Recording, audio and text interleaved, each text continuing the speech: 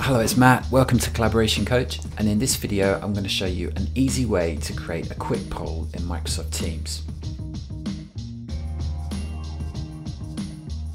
So the way you create a poll in a post is you come to the post itself. You'll see in the toolbar below there's a forms button, and if you don't see that, you can go to the ellipsis and then either choose forms from this section here or type forms at the top, and that will find the Forms app.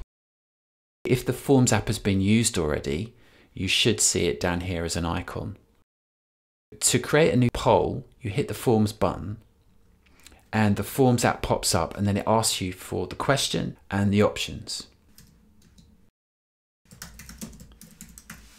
So you type in the question, you type in the options, so as many as you like. You can use add option there if you want to, and you can delete the options too.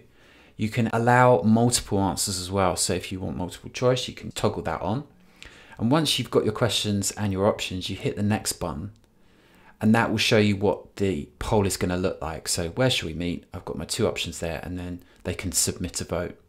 If I want to edit it, I can go back, and that will allow me to make changes. And when I'm happy, I just hit next and then send. So what that does is adds my poll to my post. And you can see here I've got Matt Munzer created a poll. It's got the question and the options, and then all the people that are in the team with me can come here and choose one of the options and submit it. For example, if I choose the pub, submit the vote, you'll see down here now that it starts to add the submissions to the results. So I've got one submission here for the pub.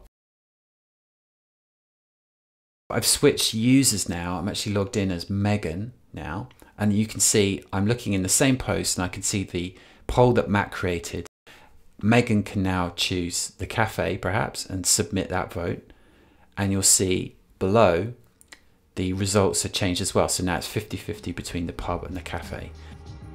So that's how you create a poll in Microsoft Teams. If this video is helpful, then please subscribe because we're posting every week, and I'll see you next time.